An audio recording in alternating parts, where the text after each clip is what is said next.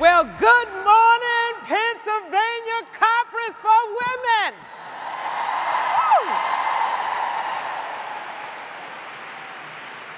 It is such an honor and a privilege to be here, and I thank Jess Black and her team for inviting me back because, ladies, they know that there are very few things that I enjoy more than talking about what I like to call Carla's pearls, my hard-earned and hard-learned pearls after being a woman on Wall Street for 30 years.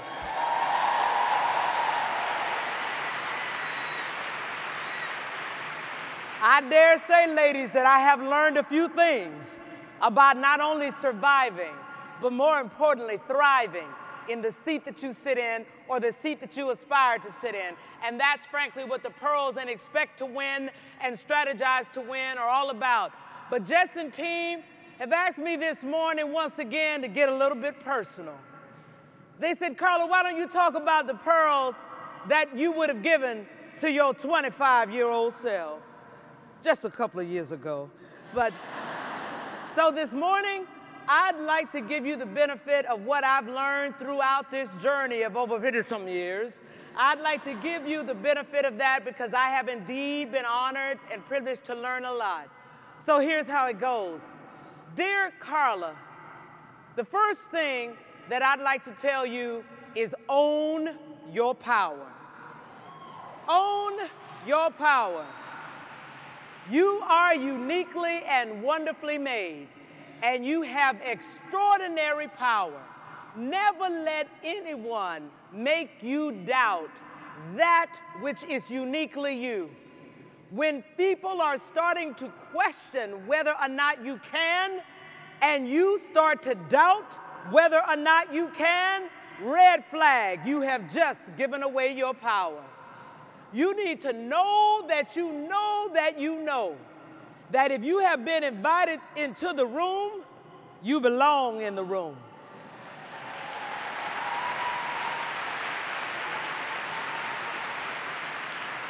And if you belong in the room, then you have a seat at the table. And if you have a seat at the table, you have a responsibility to speak. Do not sit in the room that you have been invited to with the chair at the table and keep your mouth closed. You must let the room hear your voice. Because when they are used to hearing your voice, they will solicit your voice. And after they get in the habit of soliciting your voice, you can use silence as power. So when you don't say anything, they'll say, oh, Carla, what are you thinking? Surely you have. And that's what you want them to do, is ask for you to speak. Own your power. It has been given to you. Do not waste it. And oh, by the way, Carla, another secret is in order to grow your power, give it away. Give it away. When you empower other people, you magnify and amplify your impact.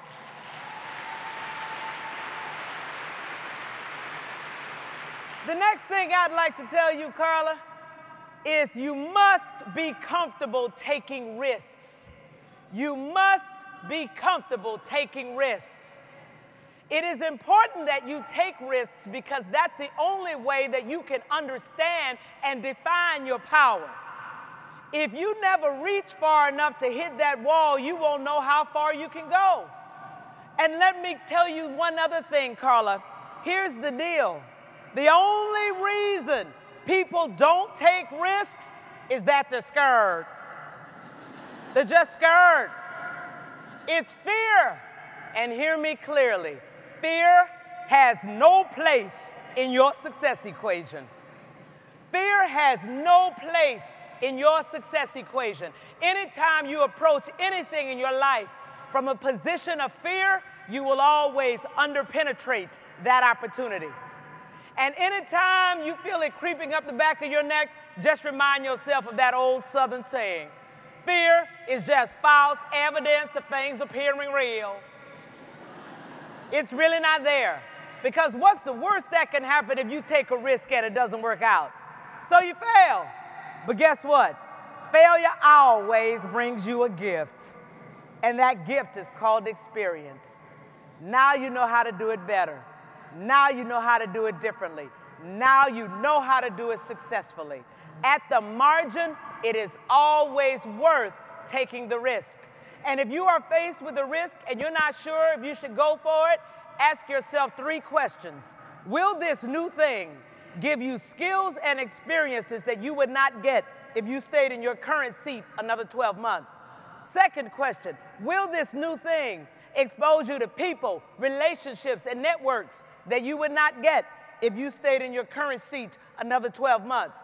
Third question, will this new thing create new branches on your personal decision tree of opportunity, i.e. you could go off and do some other things that you wouldn't have been able to do if you stayed in your current seat another 12 months?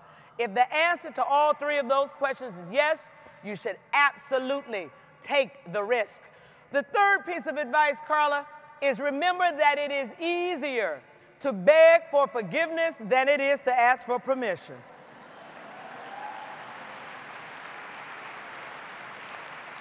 Sometimes you ask someone for their permission and they don't even have the power to tell you no. But because you asked them, you just gave them the power to tell you no. Always default to going ahead. Don't ask for permission, just go forward. If you make a mistake, somebody will surely tell you that you should not have done that. And when they tell you that, you say, oh, so sorry, I didn't know. But now you have the experience, and that experience will be valuable to you. The fourth piece of advice, and Carla, this is a big one. If you meet somebody, a guy or a gal, that you are interested in, and they tell you that you are too much for them, they are right.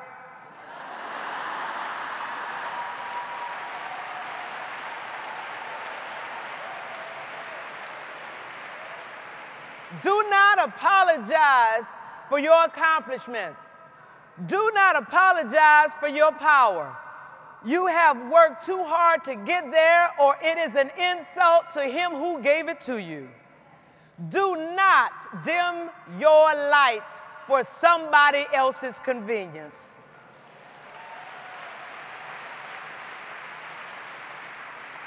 You will find that person that will support and amplify the power that is you.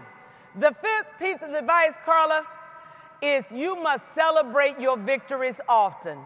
There'll be lots of things that will happen in life that might make you sad, that might make you pause. So when the great things happen, no matter how small, for you or for those who are close to you, celebrate. When it's your birthday, celebrate all month. When you get promoted, celebrate all week.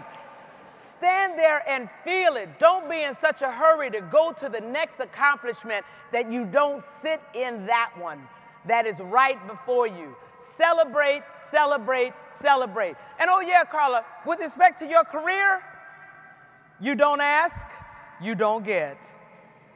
You don't ask, you don't get. There is one person that has responsibility for your career, and that is you. It is not anybody else's responsibility, especially not HR, to decide when it's time for you to go to the next role, when it's time for you to get a pay raise, when it is time for you to get promoted. It is your responsibility to know when that time is, and it is your responsibility to ask, especially with respect to compensation. There's nobody sitting around saying, oh, Carla might like to get paid more money. It is your responsibility to understand the market value of your seat.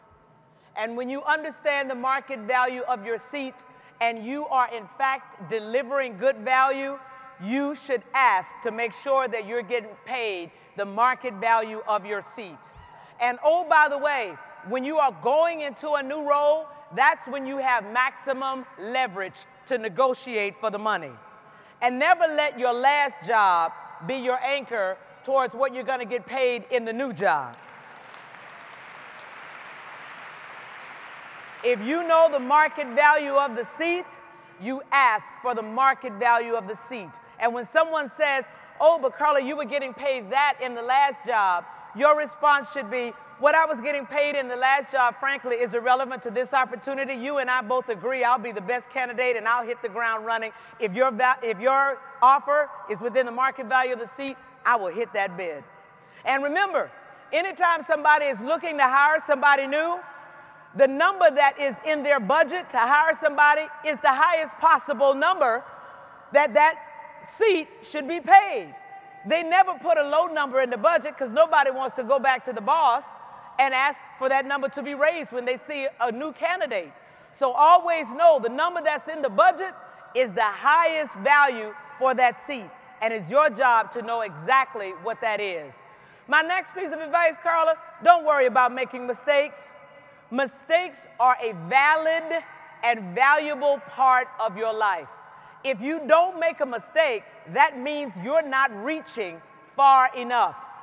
You want to reach far enough so that you hit that barrier and know where that line is. And oh, by the way, making a mistake, Carla, does not make you special. Everybody makes a mistake. What makes you special is how and if you get up. And it's important that you understand that resiliency is valuable. And not everybody has it, but you have been endowed with the goods. You make a mistake, take the blessing of the lesson and move on. Every experience that you have gives you one or two things, a blessing or a lesson, and both are valuable. Either you get that thing you were going for, or now you know how to do it differently. But it's important that you take that and move on and not carry the mistake as baggage. Because, Carla, baggage is heavy, and it will create a competitive disadvantage for you. The next piece of advice, study, understand, and forgive your parents. They are just people. They did the best they had, and they did the best they could with what they had, and that's all you have to do is understand that. They gave you life, but do not let their mistakes anchor you to one spot. They are not your excuse for not flying. So it's important that you understand who they are, because you know, as the saying goes, if you don't understand your history, you will become it. So make sure that you're clear. Embrace them, love them, leverage what they gave you, and move on. The next piece of advice, life is a journey. You have a long runway. Don't be in such a hurry to go towards things. Enjoy every single lesson that life brings you. Because here's something that I've learned. When life comes to teach you a lesson, if you don't pass the test, you will repeat the class. So it's important that when things happen to you, you stop and you ask the question, why did this happen? How did I get here? How did I contribute to this very moment? Because surely, if you understand your power, you contributed in some way to that moment. Maybe you failed to understand the importance of a relationship. Maybe you failed to understand how important relationships are in your success equation. No matter what industry you are in, no matter what you are doing, you will not maximize your success without somebody else's relationship. It's important that you invest. And if you invest in no one else, you must invest in a sponsor relationship. And for those of you who don't know, the sponsor is the person that is carrying your paper into the room.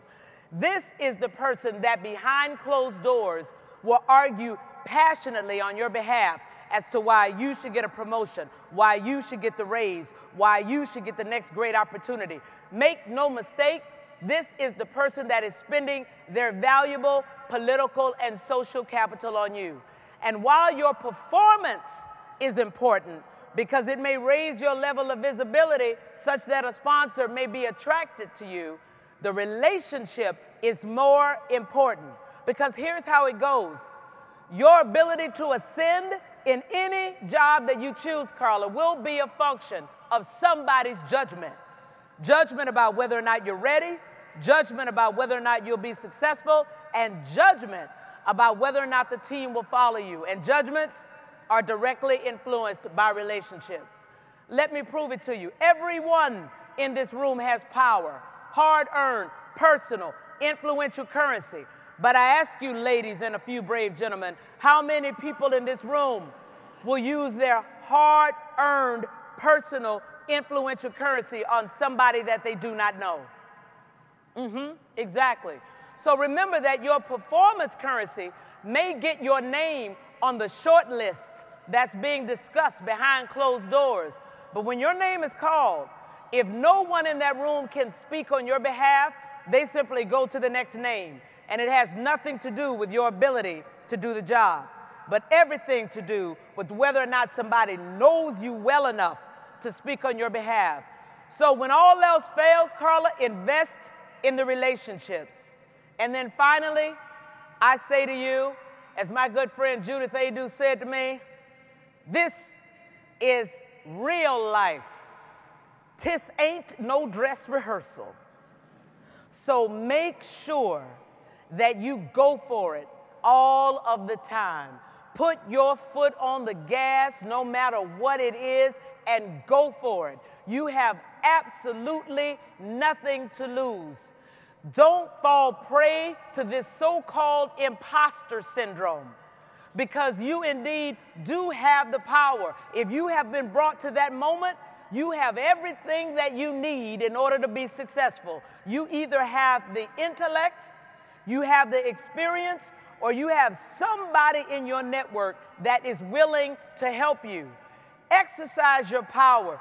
Use everything that's in your network. And so often we fail to use the network, even though it's one of the most valuable tools in the tool chest, because we are afraid that if we ask someone for help, that we now may be exposed as not knowing that thing which we think everybody think we ought to know, or we are afraid that if we ask for help, somebody may turn us down. Well, ladies, if you ask someone for help and they turn you down, there's only one word: next. Where one won't, another one will. But you can't allow one person's rejection to stop you on your journey to maximizing your success. If you are stuck and you're not sure whether or not you should try something, always default to the try. Always default to the try. You already are clear about what no looks like, so why wouldn't you play for yes? Always play for yes. And as I close, I say to you, Carla, know that you know that you know that you have all the goods that you need in order to maximize your success. You need only expect and strategize to win. Sincerely, Carla at 54. Thank you, Pennsylvania Conference for Women.